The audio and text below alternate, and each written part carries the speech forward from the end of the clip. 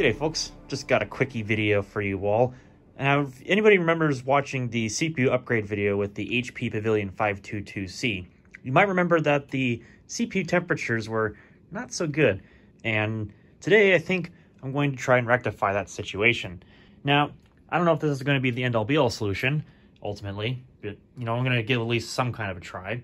If anything, I'll put back in the old AMD CPU because I still have it. But from another computer I got recently, I got this solid copper heatsink. And of course, the system this came from was also an AMD Athlon XP. So, what better CPU upgrade to do than a heatsink that is truly copper? In the case of this system, it only has an aluminum heatsink with no heat pipe of any kind. Well, heat pipes, rather. So, I mean, might as well. I'll see if it does something at least, because otherwise the system runs at like 60-something degrees idle, so that's not going to really last very long. So, I don't know. Let's get this heatsink off of here. I got my tools inside, and we'll see if this makes a difference. Okay, heatsink is off. Here you can see the contact it made. Now you can see why there'd be such a thermal issue with something like this, where it's an aluminum heatsink. It's running at 66 degrees. Well, it also could just be because I didn't use enough thermal paste the last time, which, I don't know, maybe. But also, I got another thought in mind. Well, this CPU is an AMD Athlon XP, if I remember correctly, because it's been a while since I've watched the video. I want to say this was a 2400 plus that I used. Well, today, I've got the original 2000 plus CPU right here. Sorry about the bad lighting. But yeah, original 2000 plus. But I've also got another upgrade, a very minor one, of course. Came out of that other motherboard. It's a 2500 plus. So I'm going to see if this is going to work any better. Since this is kind of like my primary Athlon XP machine, might as well, right? So I'm going to take this out of the socket carefully, of course, because fragile, brittle plastic. There we go. And I just want to compare them. Let's just see what the differences are. If I can grab the CPU itself. Being gentle, of course. At least from first glance, no. It seems to be about the same. But, yeah. I don't know. Let's give a 2500 plus a try here. Of course, put the triangle up in the corner. Just like that. And obviously, I'll clean off the old thermal paste. But then, we'll put on the new thicker copper heatsink and see if it makes a difference. All right, I got the monitor in VGA mode. I got the heatsink connected to the socket. You can't really see it too well because of the bad lighting, but that's okay. Got the fan plugged in. So now it's just up to this little power supply to give this thing juice. All right, smoke test once again. All right, well, the CPU fan works. It is alive. I forget what the BIOS key is on this. Okay, good, I got it. Okay, CMOS is dead, big deal. Oh no, unknown CPU type at 1.1 gigahertz. Oh no, that's even better. Well, let's see what the temperatures are at. I want to let it stabilize. It says 62 degrees. That's certainly an improvement over the other heatsink where it was at like 67 degrees idle. Not great, but I don't know what this thing's supposed to be running at, but if anything, copper will definitely do a better job of conducting the heat out to the CPU fan where it can blow it away versus the aluminum heatsink. And I don't know. Not sure why it's running at 1.1 gigahertz. I guess we'll try to boot into Windows and see what happens here. See if I have to go back to the original Athlon XP 2000 Plus to get rid of that unknown CPU type error.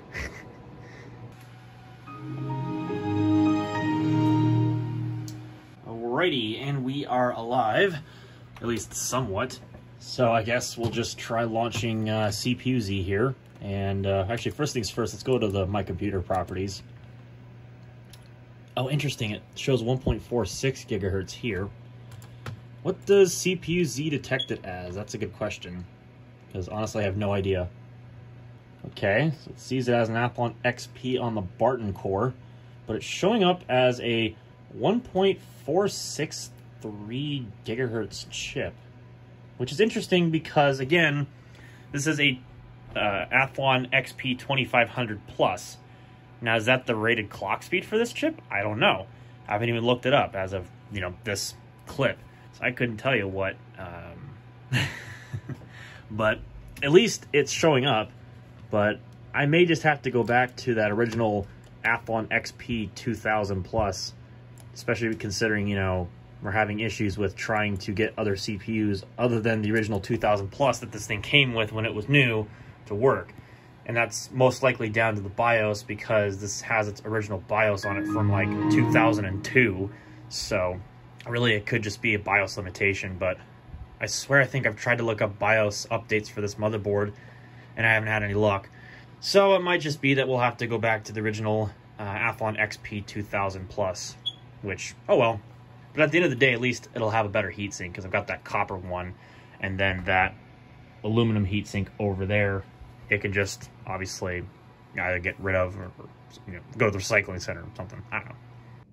While observing the thermal paste contact, it definitely got more on the CPU, which is good. And probably the heatsink had something to do with why the temperatures were slightly lower. But I think at the end of the day, since the system doesn't like having anything other than its original AMD Athlon XP 2000 Plus in it, I think let's go ahead, put back in its original CPU here, which again I still have, and just, have the better heatsink for better thermal performance. I think that'd be the most logical avenue. Okay, heatsink is back on, although it does need a pretty good cleaning even still. And I got the other two CPUs out. So let's try it now. Let's see if it reports the proper processor now. And we'll see if the thermals are better. Which, cross my fingers, they should, since it's a lowered AMD Athlon XP, but heaven forbid it's probably still going to be running at like 60-something degrees. Okie doke, let's fire it up.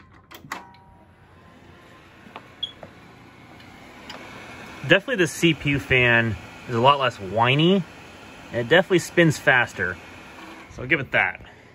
So I shouldn't have to worry about going into the BIOS. I should just boot into Windows, and then I can go check CPU-Z from there, see if it detects the proper processor once again.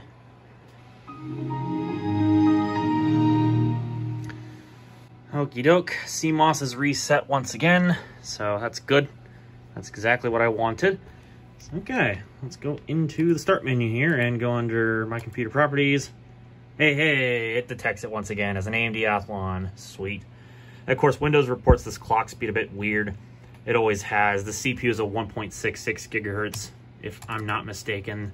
And I believe the one that was original to this computer is based on the Thoroughbred core, if I'm not mistaken. It might have been the other one I had in there. No, this one's Palomino. Okay, so the one that's in this computer is a Palomino, which probably explains why it actually works. I think the original upgrade I had, which was the 2400 Plus, that was based on Thoroughbred, and then obviously the 2500 Plus was on a different core altogether. So, yeah, that makes sense. Wow, that's some ridiculous voltage. Holy crap. 1.728 volts, my goodness. No wonder these things ran hot. At least it detects the proper CPU once again, which is good, although it's probably going to take a couple of reboots to get this thing to stop saying 1.22 gigahertz. So might have to take a trip into the BIOS for that. So let's do that now. Woohoo! Well, that's a good sign. The BIOS actually detects it as an Athlon XP 2000 Plus at 1.66 gigahertz with a 266 megahertz bus and 256K of cache. I don't know why the video keeps getting set to PCI, but whatever.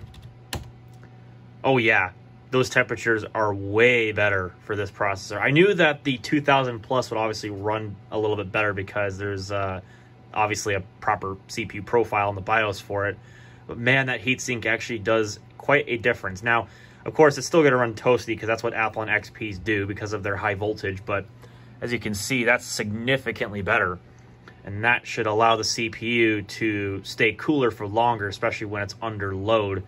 And especially under Windows when the CPU clock speed is allowed to dip because, of course, that should actually help out quite a bit. So You know what? I think I'll actually just stick with this because it seems like thermals are way better, at least primarily, you know, here in the BIOS where it's just getting loaded down by just being on, you know, compared to 67 degrees beforehand with the aluminum heatsink, this copper one should be much, much better.